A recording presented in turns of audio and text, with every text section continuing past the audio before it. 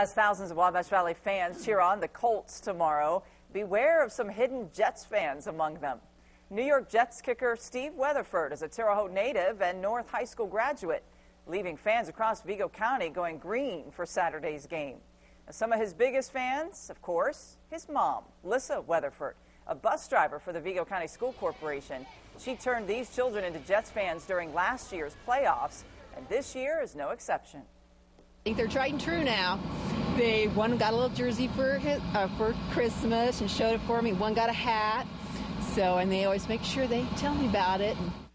Vigo County School Corporation Superintendent Danny Tanu says although he's a Colts fan, he'll be cheering for the Jets and his former student.